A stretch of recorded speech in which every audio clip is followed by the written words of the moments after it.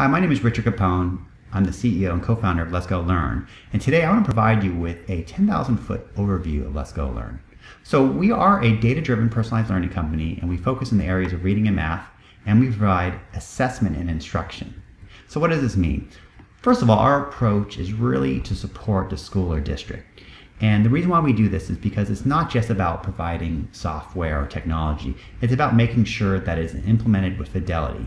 And that means supporting the school or district's initiative. It may be RTI, it may be disproportionality, it may be supporting EL students, or whatever that is, we are going to provide that initiative and make sure that we can support and help implement it.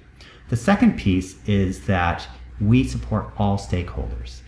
If you have data that has scores such as 576 or 724 or 49%, that really doesn't mean as much to everyone. So we provide grade level scores in all of our assessments that everyone can understand, whether you're a parent, a student, a teacher, an administrator. And so that's really important because the data needs to be vertically scaled as well as understandable. And finally, what we try to do is really support personalized learning at the teacher level, because teachers already have so much to do. So we're trying to make personalization easier for them. So our platform really can be summed up in this graph here. So we do diagnostic assessment on one level, which is in reading and math. We find students' zone of proximal development. We provide data that's actionable. I mentioned that it is in grade level scores, it's vertically scaled, it's tied to specific skills and concepts. That data in turn drives and supports a teacher as well as automated instruction. And then of course we provide progress monitoring as well. Now all of this also of course is overlaid with professional development, whether it is teacher level professional development or whether it is site-based professional development to support principals as well as administrators. Now, in action, the way we do this is that we focus on the zone of proximal development. That's where students can work independently. So you need to identify that, whether the student is in general ed, in an intervention, or whether they're in special education with an IEP. Now, the way we do this is we use a diagnostic model of assessment. A standards model of assessment says you're in 5th grade, I'm going to test you in 5th grade items, maybe I'll go down to 4th grade. But for us, it's about the student. A diagnostic model says, okay, let's go up and down. In the case of mathematics, as you see here, we break mathematics into 44 subtests. And those 44 subtests are we find the instructional point of the student regardless of their grade level. And this drives granular, actionable data, right? So that way the teacher knows exactly what to do, students know what to do, parents, everyone understands it.